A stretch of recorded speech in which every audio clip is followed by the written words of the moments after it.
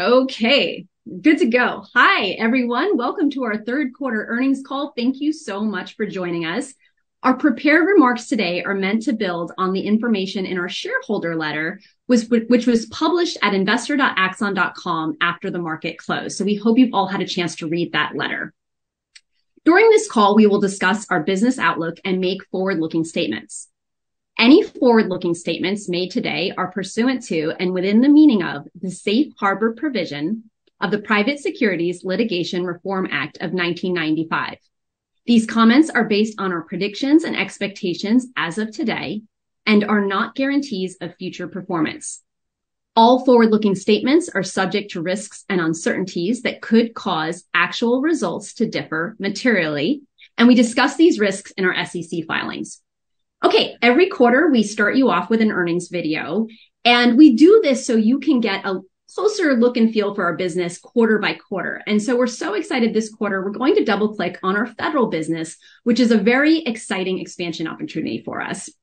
So last month we had a great showing at the AUSA conference, which is the Association of the United States Army annual conference. So we're going to play a video, we're going to take you there. It's about 2 minutes, and then we'll turn it over to Rick.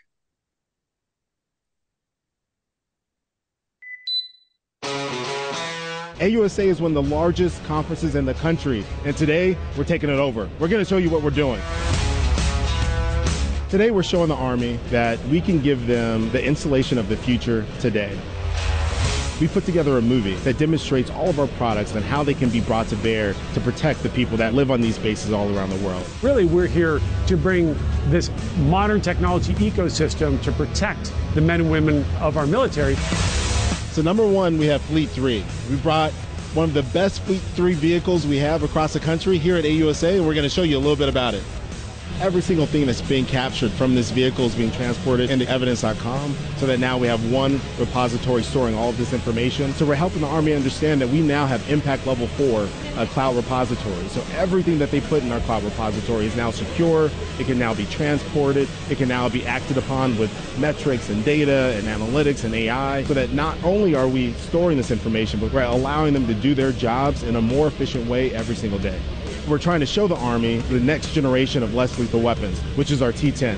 So we've had thousands of people come through our booth and fire the T10, which is the latest and greatest weapon for less lethal effects. The T10 has a 10-shot capability, which gives you 9 opportunities to take down an individual. Anytime that our tasers is pulled out, it actually activates all of our systems. As you pull out your taser, it activates your body camera. If you have a Fleet 3 system, it activates that as well. It gives us multiple points of view of the situation that's going on. Our experience to date with Axon has been fantastic. They've delivered on every aspect of body-worn cameras, vehicle-mounted cameras, all of the video management systems, all the technologies that come with it. Couldn't be happier as a program manager. Sky Hero provides the capability to allow us to get situation awareness via drones inside a building, so that if there is a threat, we can get eyes on the threat and we can have effects downrange without putting our personnel in harm's way. And then lastly, we're showing Fuses. Fuses is a video management system that allows you to have situation awareness in and around installations and bases across the country. This has been by far our biggest and most impressive presence at AUSA. You can feel this is a breakout year for us.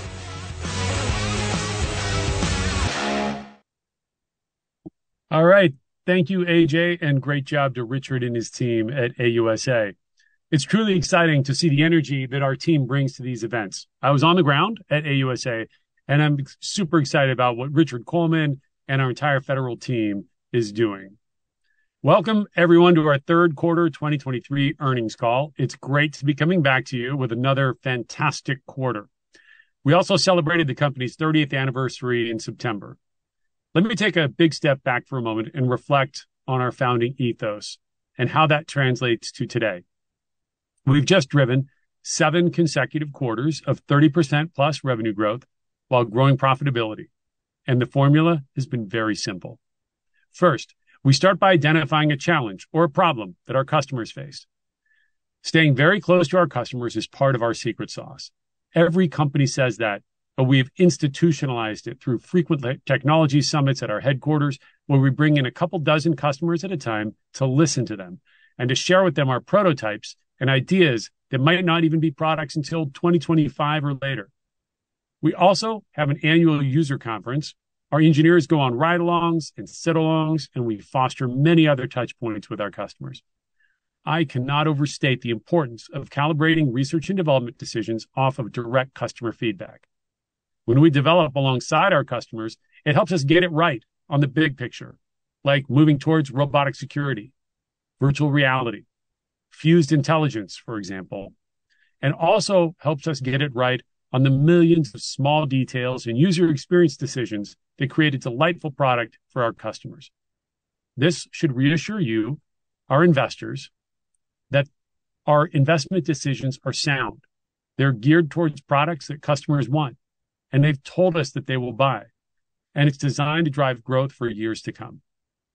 We also stay close to the forefront of the innovation curve so we can identify how technology can make things better or fix problems entirely. This is how we were the first to evangelize cloud software to public safety in the early 2010s, and why we believe we'll be first introducing generative AI tools in the 2020s. Our engineers are some of the best and brightest in technology. Like me, they're energized to go out and fix problems, and they work hard at it. As a result, we end up with undeniably best-in-class product market fit, strong relationships with our customers, and employees who are motivated to partner with our customers to drive their success. Our growth today is driven by decisions we made 5 years ago. And while we enjoy an undeniable time advantage while competitors are trying to catch up, we're now thinking 5 years ahead. We believe the R&D decisions we are making today will continue to drive growth for the decades to come. And then, of course, we must execute on all fronts. So that's the formula. Customer closeness plus long-term vision plus day-to-day execution equals value creation across the board. For the public, for Axon, for our employees, and for our shareholders. It's a winning equation, and we're excited about that decade ahead of us. Before I turn it over to Josh, I'd be remiss if I did not acknowledge the wake of escalating global events. These conflicts, wars, violence, and unspeakable acts, we're all seeing them today. We commiserate in the pain and suffering many people are facing around the world. And because we're a globally connected company, the personal pain faced by our own employees and many of you listening to this call. Axon's mission, our mission, is to protect life, and we're focused on continuing to execute and grow that mission. You're up, Josh. Thanks a lot, Rick. Every quarter here at Axon leaves me more impressed with our team. As Rick highlighted, we just reported our 7th consecutive quarter with over 30% top-line growth. This kind of growth does not happen automatically. It's fueled by our ability to drive value to our customers and the momentum we have built over many years. While I'm pleased with our results for the quarter, I'll share with you a few things that keep me confident in the long term. First, I'd like to share my vision of where we will execute over the next 5+ years. We mainly sell into 4 key customer categories: state and local, U.S. federal, international, and enterprise. Each of those has a different path for how we tackle go-to-market, yet the overarching way to think about Axon is we are building the operating system for public safety and security across the board. A few years ago, we would say that we envision every officer carrying a TASER device, wearing an Axon body camera, and having a seat on our software network. As we built out this network, the vision, as you can see it, is expanding so that from when an officer first interacts with a civilian to when a case is adjudicated, we are powering that workflow from start to finish. We have the team and the capability, and we are going to continue to challenge ourselves to execute on that vision. And we remain really excited about the opportunities that we are seeing in state and local. Agencies across the United States are facing growing challenges. They are understaffed, navigating increasing training requirements, and have to do one of the most difficult jobs in the world every day.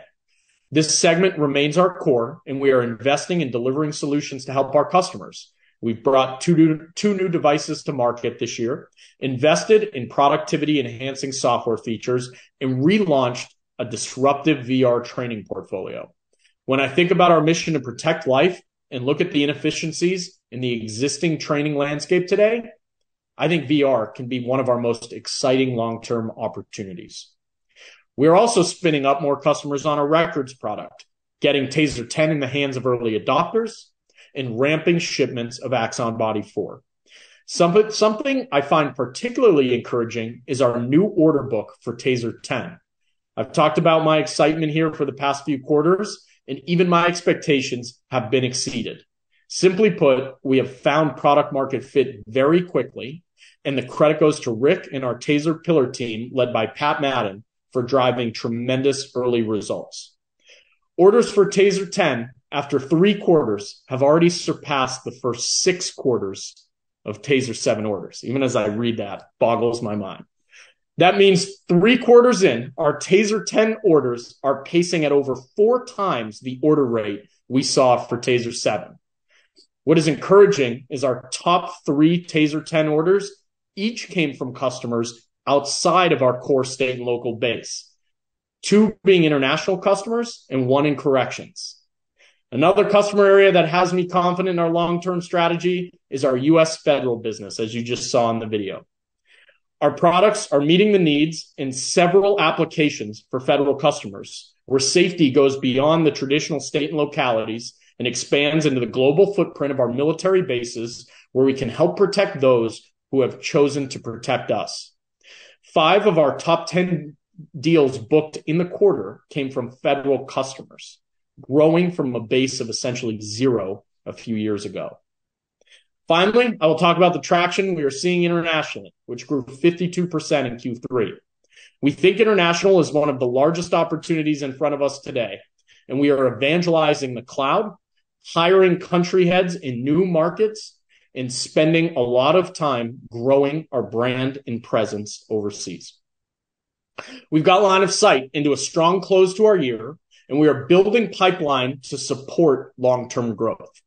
It's been an incredible journey, and it's easy to look back on what we've accomplished so far, but we don't spend a lot of time on that stuff at Axon. We're on to the next play. Now, I'll turn it over to Brittany to go through our financials in more details. Brittany? Thank you, Josh. We are pleased to report another strong quarter of top-line revenue growth and improving profitability in 2023. Q3 2022 was my first earnings call with Axon, and we were still talking about hitting an adjusted EBITDA dollar target. So watching the team move seamlessly to margins, over-deliver, and drop significantly more to the bottom line has been an exciting change that we're all proud of. I continue to be impressed each quarter by our team and the focus on operational excellence. We set hard expectations for ourselves, and we exceeded them again in Q3. Our top-line revenue grew 33% year over year, and we saw adjusted EBITDA margins expand to 22.2%, which is 35% year-over-year growth. Software remained the largest driver of growth in our business, with our cloud and services revenue growing 55% year-over-year. Our software business model remains a powerful growth engine. Our customers subscribe to a bundle of our products, and over time, we improve these products and deliver more new features and technology enhancements. Our strong software growth is tied to multiple drivers. We see growth from new customers who sign new licenses and adopt feature add-ons. We also see many existing customers expanding their needs and growing with us over time. This is a result of our relentless focus on solving customer problems and driving innovation in the ecosystem, as Rick discussed. You see that impact in our excellent net revenue retention rate of 122% and ARR growth of 54%. Axon Cloud and Services revenue is now 36% of total revenue compared to 31% last year. We are also seeing our new hardware product launches drive growth in our business. TASER 10 grew more than 50% sequentially, representing healthy demand and our ability to scale to meet that demand. Axon Body 4 made up the majority of our body camera shipments in the quarter and drove our growth in devices, along with continued strength in Fleet 3, supporting 45% annual growth in our sensors hardware business. Our third quarter gross margin of 61.7% exceeded our expectations on a higher mix of software revenue. Relative to last year, we saw our margins mix down slightly on increased TASER 10 revenue, as well as increased revenue from sensors and professional services. We expect this impact to continue in Q4, with margins slightly below Q2 and Q3 on mix. Turning to operating expenses, we saw some leverage from both R&D and SG&A, supporting expansion in our adjusted EBITDA margin. We continue to invest to ensure we are positioned for a multi-year growth opportunity and to support the continued scaling of our business. As I turn to our guidance, you will note our strengthening outlook on both revenue and adjusted EBITDA. We are pleased to increase our outlook again. We expect revenue for the fourth quarter to be in the range of $417 to $420 million, and fourth quarter adjusted EBITDA margin to be approximately 20%. Our Q4 guidance implies an increase in our full year revenue outlook to approximately $1.55 billion, or 30% growth year over year, which is up from our prior guidance of $1.51 to $1.53 billion, or 27 to 29% growth. Our fourth quarter adjusted EBITDA margin guidance implies a full year adjusted EBITDA margin expectation of approximately 20.8%, or $322 million. This outlook is raised from our prior expectation of approximately 20% adjusted EBITDA margin for the full year, or $302 to $306 million. Our increased revenue guidance factors in growing demand we are seeing across our product categories, including our premium bundle offerings and the successfully executed launches of TASER 10 and Axon Body 4. For 2024 and beyond, we remain confident in our ability to scale globally, to unlock new customer segments, and to introduce even more new products that drive highly profitable revenue growth. And with that, I would like to open it up to questions. Thank you. Can we go into gallery view, please? So that with multiple customers there, we can do. Let's take our first question from Keith Husum at North Coast. Go ahead, Keith. Good morning. Good afternoon, guys. Appreciate it. In terms of your guidance for the fourth quarter, level of precision that we've traditionally not seen from you guys, the 417 to 420 million. I guess perhaps comment on what gives you, I guess, the level off of that level of precision today, and then what has to happen in order for you guys to perhaps, be at the top end or perhaps even exceed that guidance. I think a lot of what you're seeing is we're just coming into our fourth quarter, and so there's only one quarter left in the year. As we look at that range in terms of what we're seeing on revenue, it just doesn't give a particularly wide range as you look back at the full year. So the look at the full year looks more precise and more tight based on what we're looking at for Q4. And then in terms of, what we're baking in for Q4 or what we would need to see, it's really our, estimate looking at our pipeline of customer deals we think we have in the quarter. We have good momentum, as you've seen, across TASER 10, across Axon Body 4. And so we're factoring those in as we look at Q4, as well as, what we think we'll be able to do from a software standpoint. So again, it's the best guess. We don't always nail it perfectly, but that's what we're looking at as we look at Q4 guidance. Great. I appreciate it. I'll turn it back over. Thanks. Right. Thanks. That's great. And if you're on this call, we've got you. So you don't have to put your hands up, and we will be calling on you in the order that the random number generator selected. Okay. Trevor Walsh at JMP, you are up next. Great. Thanks, team, for taking my question. Rick, maybe if you or even Josh, feel free to jump in. So I know IACP is a pretty major event for you guys and large builder of pipeline. What were you, hearing from customers there in terms of priorities for them, both kind of finishing out the year, but then looking into 24 and where you see budgets sort of going around either a particular product or just a particular use case of what they're, if there was anything that kind of stood out in terms of kind of what's top of mind for customers coming out of that event. Thanks. Let me start first. The thing that I heard that was most interesting this year was customers really embracing the full ecosystem. So if I go back maybe 3 years ago, um, as we were really scaling, I think we had some customers that were saying, well, geez, I don't know how much of my tech stack I want to put with one vendor. Like you guys are getting to be a big part of our tech stack. And what I heard this year was pretty universally customers, not saying that, but saying, we can't wait to deploy dispatch, for example. And these are customers who've never seen what we're doing in dispatch, and we're still in the early innings there. But the feedback was, we've had such good luck when we deploy products and technology from Axon. It all just works so well, and the customer service is so good. So that was a really intriguing thing to me, to feel that shift in dynamic where customers were just saying, we've done enough of this now, and it just works so well when we go with you. I had several chiefs of pretty big cities say, I would love to just be able to run my whole department on Axon because I trust you guys will deliver it, and it will be both excellent and will give me new capabilities, that maybe I haven't even thought of yet. So that was really a positive general sentiment. Josh, how much? I'd just add, I think, it was an incredible combination of amazing reception around our newer products, specifically VR, Taser 10, and Axon Records.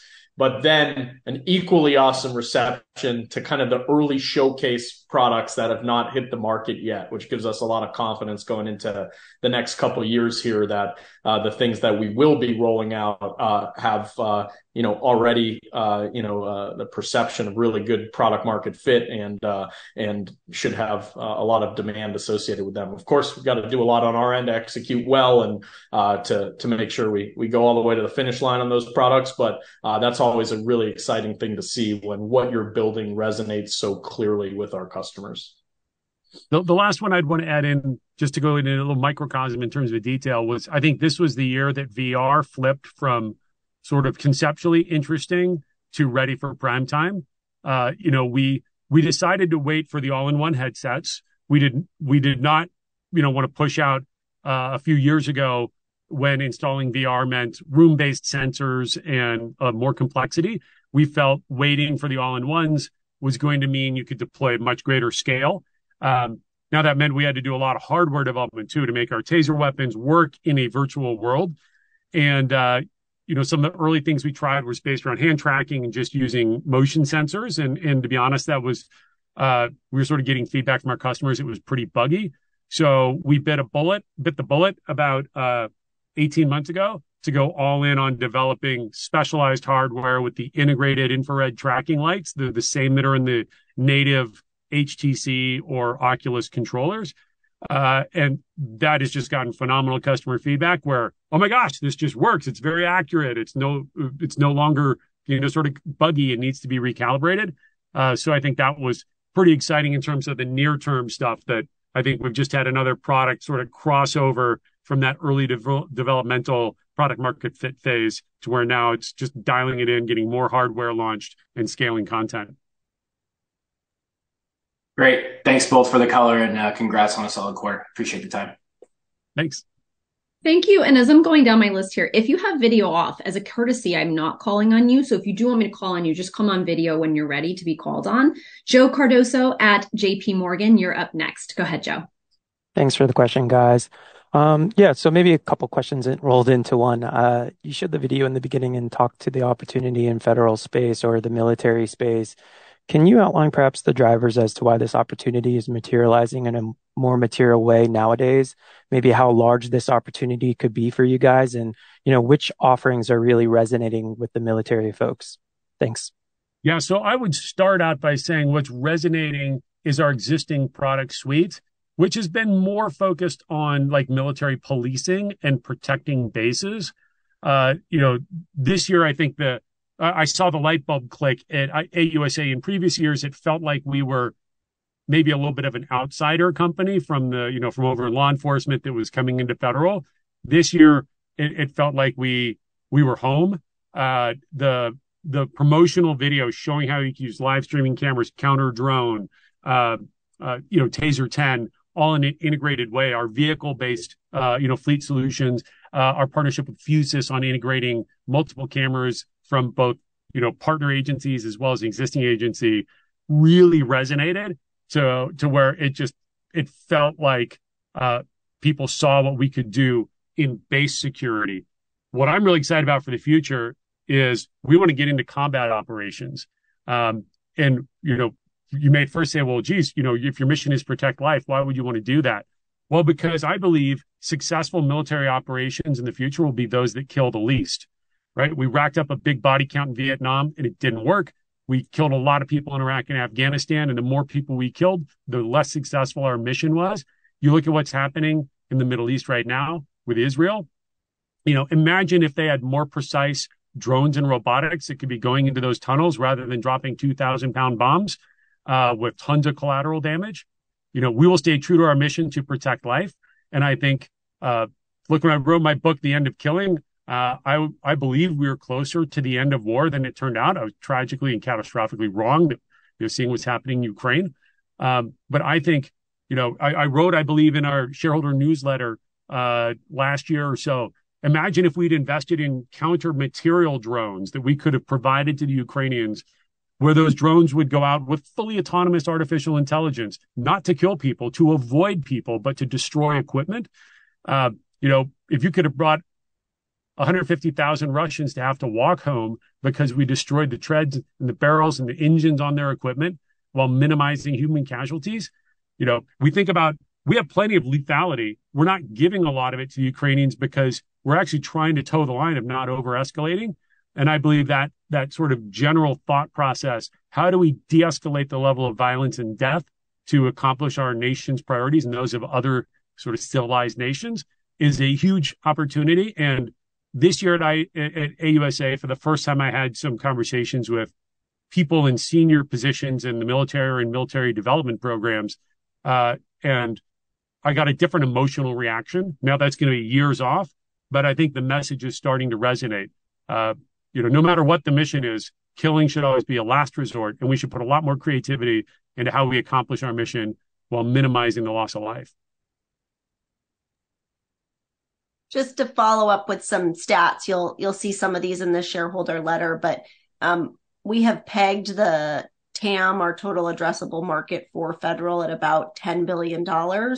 And the other exciting fact we shared this quarter is that 5 of the top 10 deals we booked were in our federal business.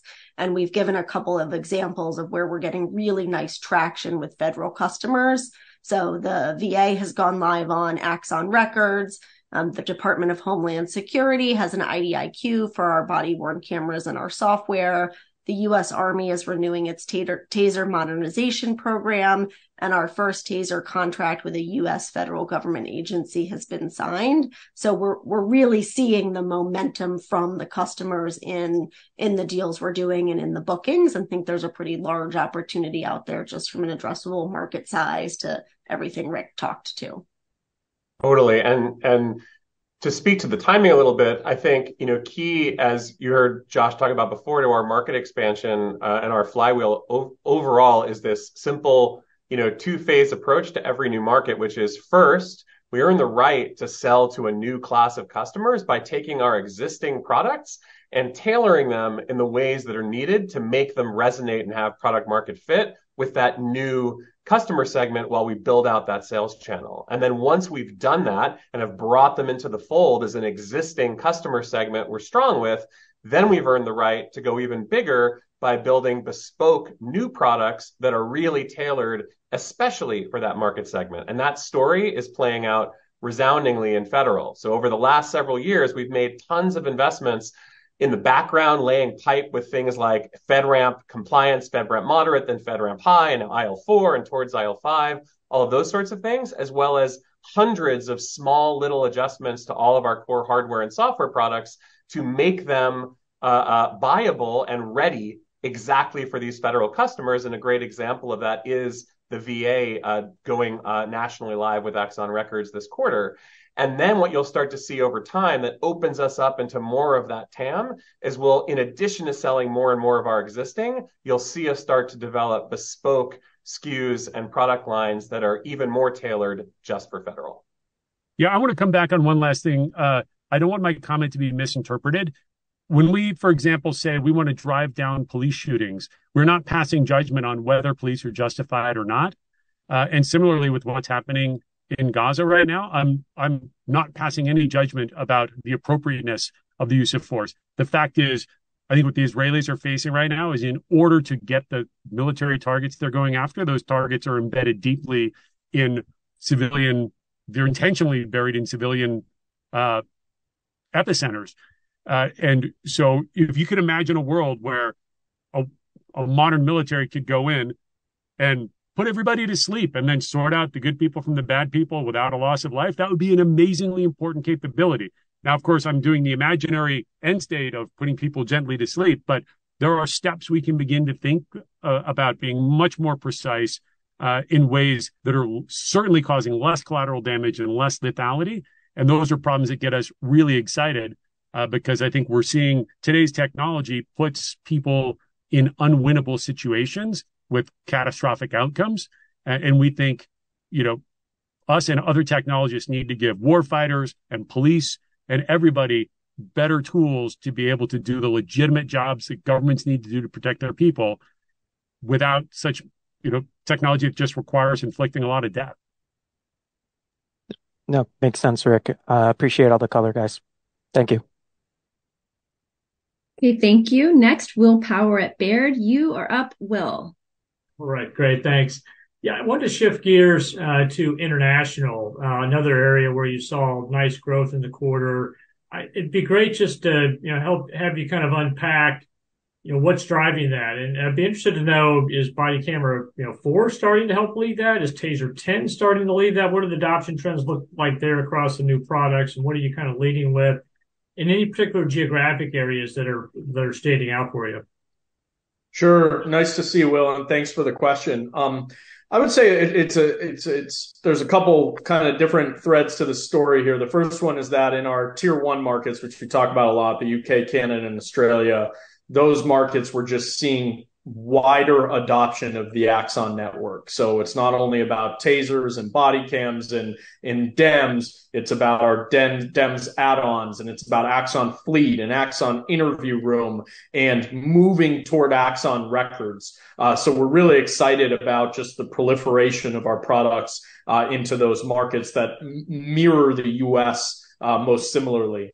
And then we've got, essentially a number of other markets that are starting to adopt one Axon product for the first time.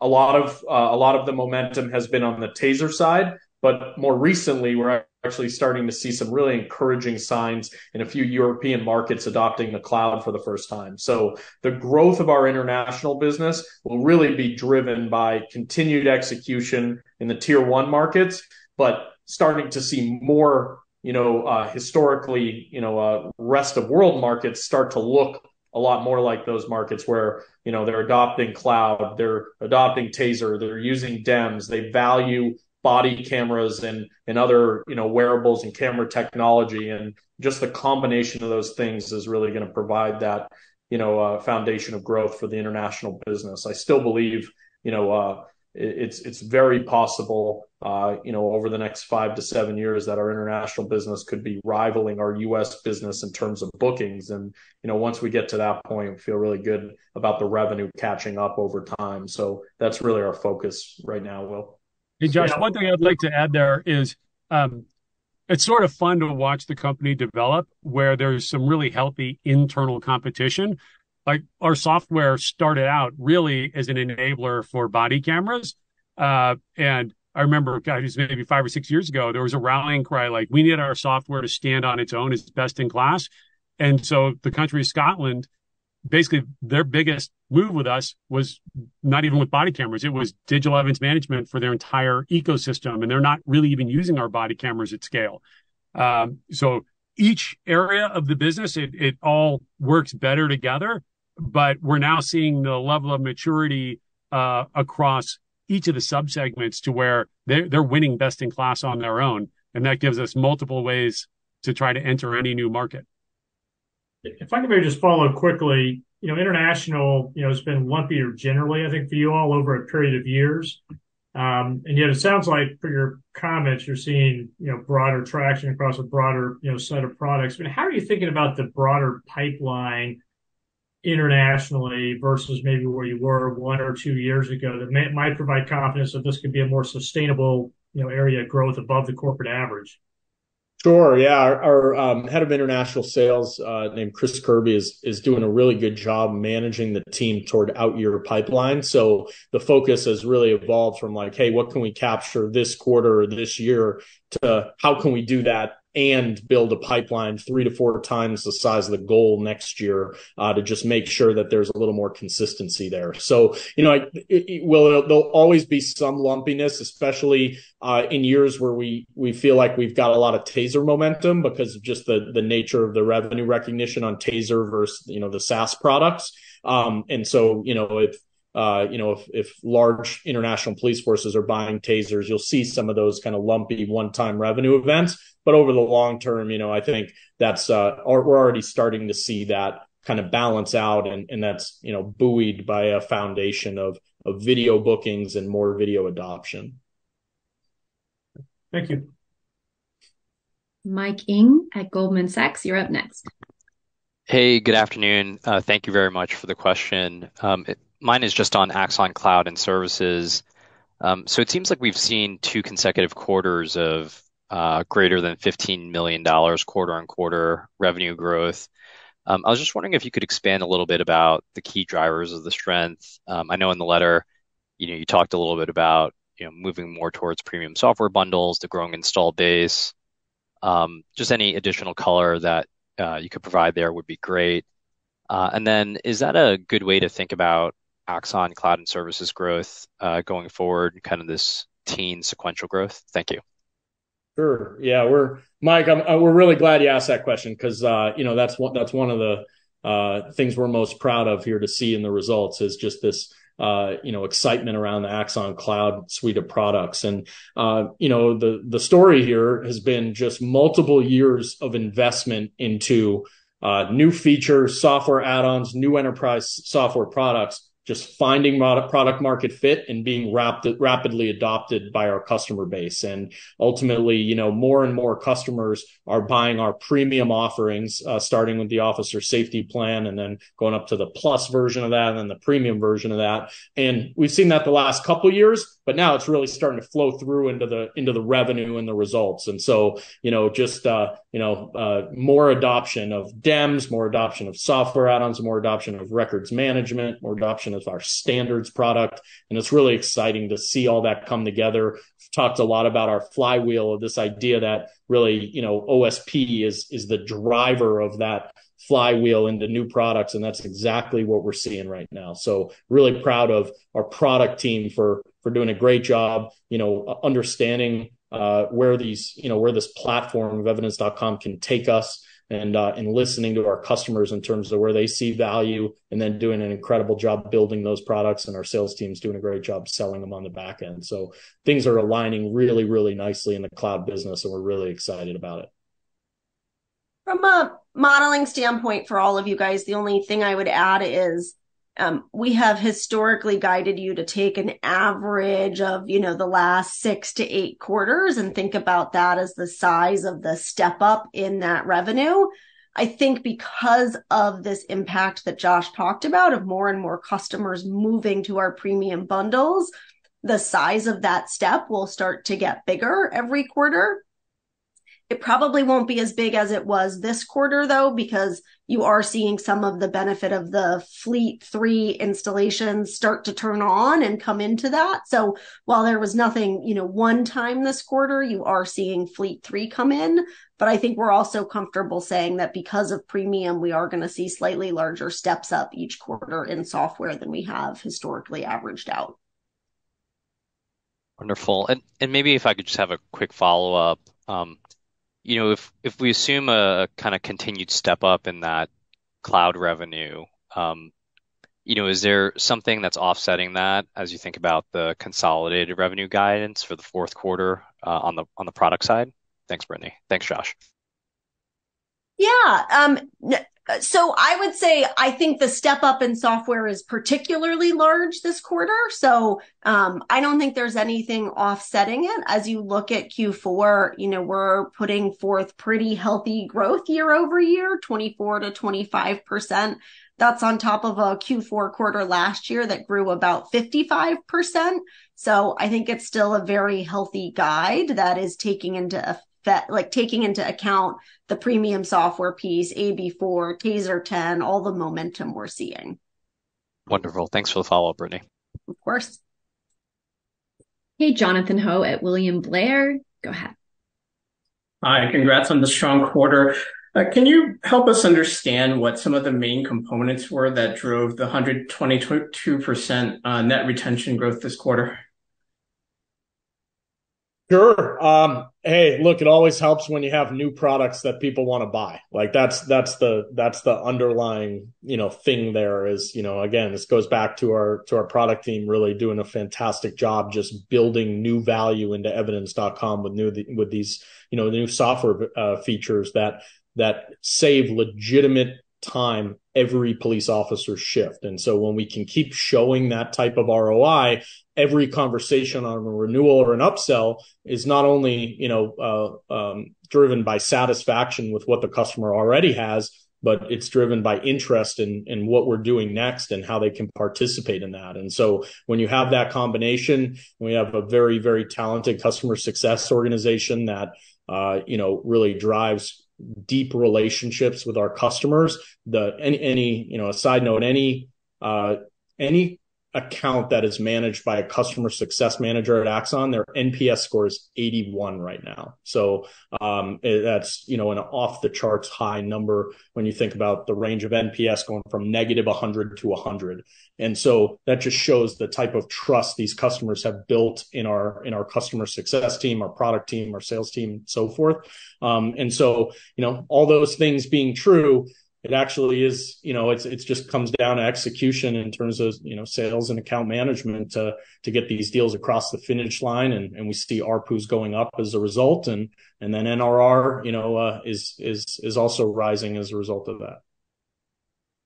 Great. And then in terms of the DHS and U.S. federal government contracts that you've signed, is there potentially a halo effect here? Meaning, does this help you sell to other federal law enforcement agencies or international agencies, that maybe look up to these, federal and defense contracts? Thank you.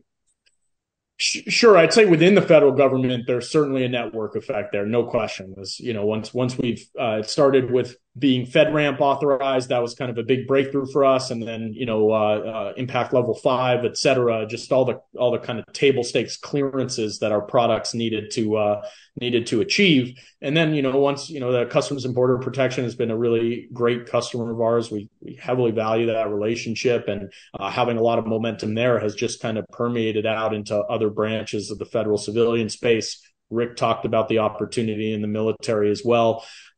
I think there is something there to leveraging our success federally into other international governments. That's happening a little bit here and there, but there is potential that could accelerate. So, I'm really pleased to see, the types of network effects we've seen in the federal space. Meta Marshall at Morgan Stanley. Go ahead, Meta. Great, thanks. And congrats on the quarter. Maybe just as a first question, just in terms of kind of the increased ways that you guys plan to use AI and automation, just where are kind of customer conversations on just ways in which they want to see you incorporate some of these features, ways in which, they just kind of want to get their heads around some of that. And then just maybe as a second question for you, Brittany, gross margins obviously took a small step down quarter on quarter, but were better than expected. Is that some of that just from kind of the scale, or is some of that just the ramp of Fleet 10 just kind of having smaller headwinds than expected? Thanks. So let me start with the AI question, and we're going to be a little cagey here. I will tell you at IACP, I was showcasing a functioning prototype of an AI-powered service, and it got, if not the strongest, one of the most positive, strongest reactions I've ever seen in a product. Obviously, we have a ton of data that we could be running AI on. The art of this is to figure out where can we create maximum customer value while mitigating the risks that are associated, with what can go wrong in AI. And we think we've found at least one very powerful use case. But I'm not going to give any more details for competitive reasons, but stay tuned. Exciting times ahead. Okay, which leaves us with gross margins. So I would say gross margins were better than expected, really on the incredibly strong software performance in the quarter. So our software business is gross margin accretive for us. And so the more we build up there, the better overall impact for our gross margin. So I would drive most of the outperformance there. As I think about, why was it down, still a bit year over year or quarter over quarter, that's really just on mix of our sensors business and the fact that our sensors business also performed incredibly well. And the fact that our TASER 10 is also performing quite well. Our TASER margins overall improved quarter over quarter, but the mix in there of TASER 10 was quite high.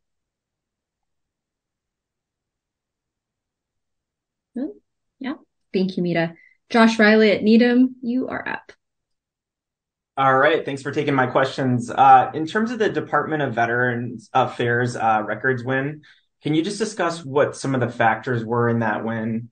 That's obviously a very large deployment. Curious if your openness to third party or best of breed modules was a factor in that win. Josh, thanks for the question. And to answer it directly, no, that wasn't a big driver. Instead, it was just this connected story around digital evidence in reporting. And that we think is consistent across pretty much every customer interested in Axon records, which is they just see this link where, hey, if you have the video and you see what happened in the video, like what effect does that have on the ability to write a police report easily and in a scalable and simple way. And so, going back, Brian Wheeler, we've talked about from time to time in terms of his leadership of our records product, and his team just continues to perform very well in that regard. And our customers are seeing the value. And then, like we mentioned before, having a FedRAMP authorized cloud RMS product just aids in the momentum there. So it's really a combination of those things all coming together. There are two other things I would add. One is just the customer relationship, namely, as they deployed our evidence.com and our other products, they just had a great experience that they shared with us was just different than they'd had with previous technology. So that set us up for the win. Then the other piece I would say is we made a decision years ago when we were building records that we were not going to go try to win in RFPs for record systems because we believe that's a recipe for building bad software. If you go build, 800 checkboxes that all look great on the paper report you submit for the RFP, you're going to build a lot of breadth and there's almost no reward for good user experience. And we structured a lot of our go-to-market around how do we win in the hands of the user and set this up where we can build great software that does the most important things really, really, really well, and then integrate and other systems to handle sort of the fringes and the breadth of it.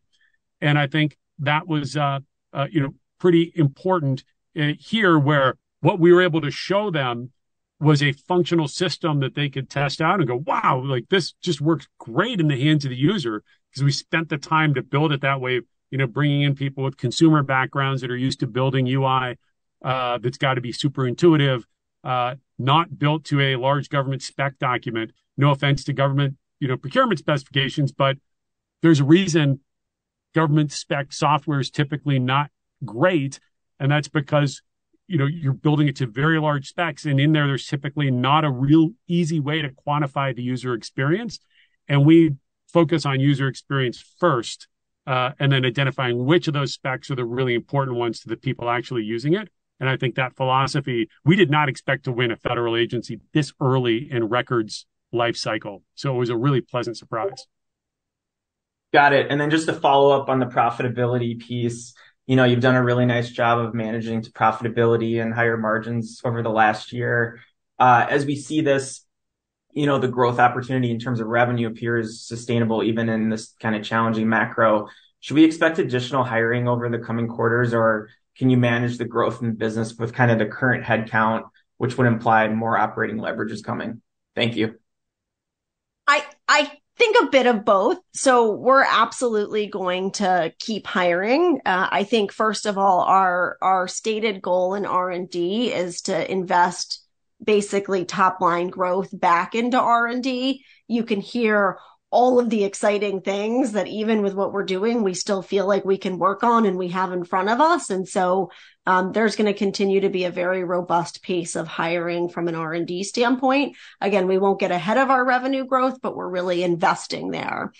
Then on the SG&A side, we will absolutely get leverage in SG&A, but we can't do what we need to do with flat headcount from where we are today. We do need to continue to invest. Some of that is in sales, but honestly, a lot of that is really on the G&A side as we, figure out how we can get this company to support the level of top line growth that we're delivering on. Better IT systems, get our material weakness remediated, do a lot of that housekeeping that hopefully we very much keep in the background and you don't see, but will require investment to deliver nicely on all of these opportunities in front of us. And we'll give you some leverage too, because we still have our 25% adjusted EBITDA margin target out there. So we hopefully this year shows that we can deliver and head towards that. And you all believe us that we're going to hit that.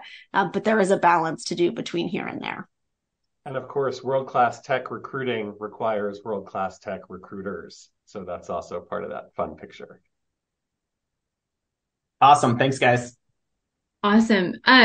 I want to respect Jeremy Hamlin at Craig-Hallum. We haven't called on you. You've been off video. Do you want to ask a question? I know people are juggling multiple earnings calls. And does anybody have any follow-ups? Oh, no, we've got Jeremy. Jeremy, go ahead. You're up. Yeah. Hey, thanks. And yes, juggling calls here. I wanted to, and apologies if you've gone through this a little bit already, but I wanted to come back into the fleet product just to understand, where we are in terms of, it looks like you've really continued to gain share in that product. And, in terms of where we go in the platform and tying that in, more holistically with, some of the things you're trying to do on the AI side of the business.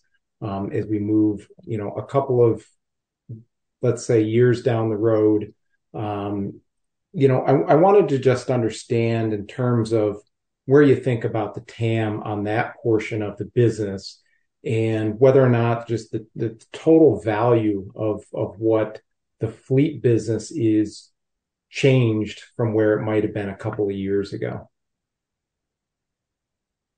Well, let me start on this one. This is one where I was just wrong. I assumed that body cameras would obsolete in-car cameras. And I believed that once body cameras became ubiquitous, there would be less reason to have cameras in a car. And that's one where just I was wrong. And what I learned was that, customers who've had in-car cameras want to keep that perspective, especially state highway patrols where a lot happens in front of the vehicle.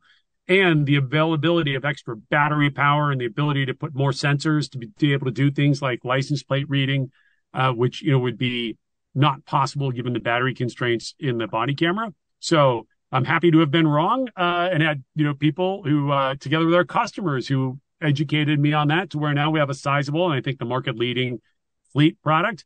And we're finding other areas, in some adjacent markets in ambulances and EMS.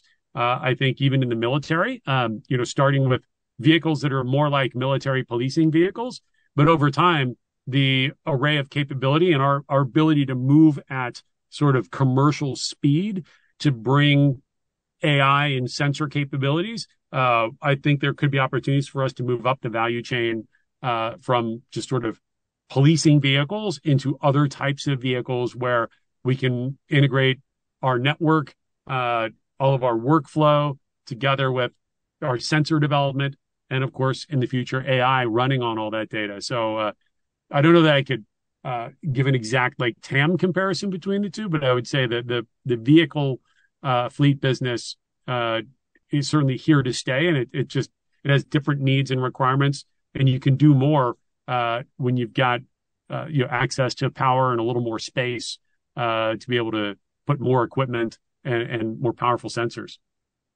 Yeah, no, that's to the crux of the question. And then just to follow up also on a comment that Brittany had made, in terms of the, kind of the cloud portion of the business, in thinking about, these slightly larger jumps that we're going to see, in that business, just wanted to understand in terms of thinking, a year or 2 years down the road on your gross margins, given what you're generating on that portion of the business and the bigger jumps, is that something that we, should expect the model to iterate as we drive towards 25%, EBITDA margins? Is that going to be a decent portion of what gets us there? We haven't given any commentary on how we get to that 25% between gross margins and OpEx leverage, other than to say, we're obviously looking really closely at both of them. I think for as much as software is a benefit to our overall gross margins, you also see incredible success in our sensors business, and that's a drag on gross margins.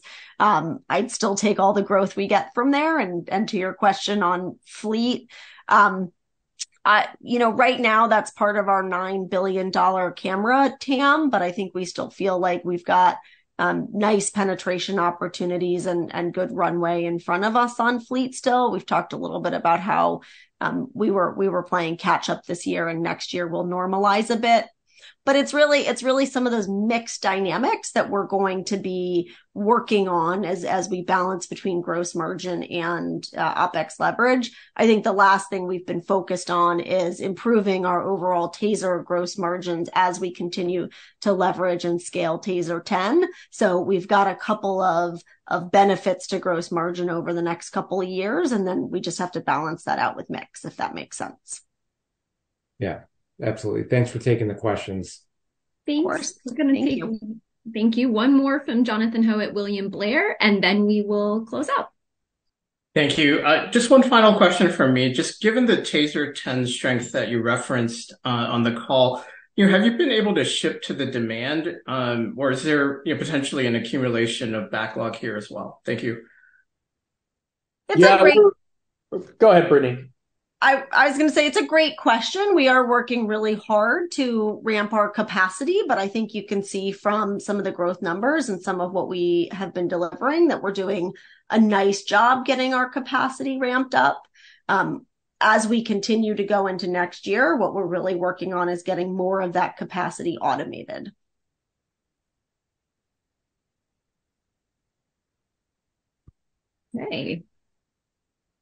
Okay, pregnant pause. All right, Rick, go ahead and close us out. All right. Before we sign off, I want to take a moment to acknowledge and thank you, Andrea James.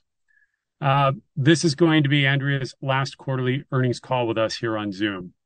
So after a fast-paced and transformative 6 years with Axon, leading investor relations, strategy, and communication, AJ is going to take some time to reset and enjoy the fruits of the success that she's had and has driven here at Axon. AJ has been one of my closest personal advisors, and so as we got to the end of the last XSP, and we had some conversations about life and the future, I remembered one of my favorite quotes from Ray Kurzweil: "The most important decisions we make are how we spend our time." And back around 2013, when my kids were in preschool, I had the wonderful opportunity to go spend a year in Europe and walk my kids to kindergarten every day. And talking with AJ about her budding and growing family, I couldn't disagree with the assessment that how she spends her time might be to take advantage of some of the success from Axon. And so we talked about her doing advisory and board work, given the amazing experience she's had at Tesla and here at Axon. So I'll be keeping you on speed dial, AJ, and just very personally and professionally grateful to have you a colleague and a friend, and want to acknowledge your great service towards our mission. I know she's also formed relationships with so many of you, and it's not fully goodbye. She'll continue to support us behind the scenes in an advisory role into at least the middle of next year to ensure a smooth transition. And we are thrilled that Eric joined us earlier this year to lead our IR efforts. He's really hit the ground running. Is really there to catch the baton from one of the greats. And having been an analyst in our industry for several years, Eric, that is before joining Axon. And with that, I want to thank all of you for joining. We're proud of our team's execution. We're confident in our profitable growth. We look forward to a strong finish to the year. I wish you all a happy and wonderful holiday season. I hope the world finds more peace, and we will see you all in February.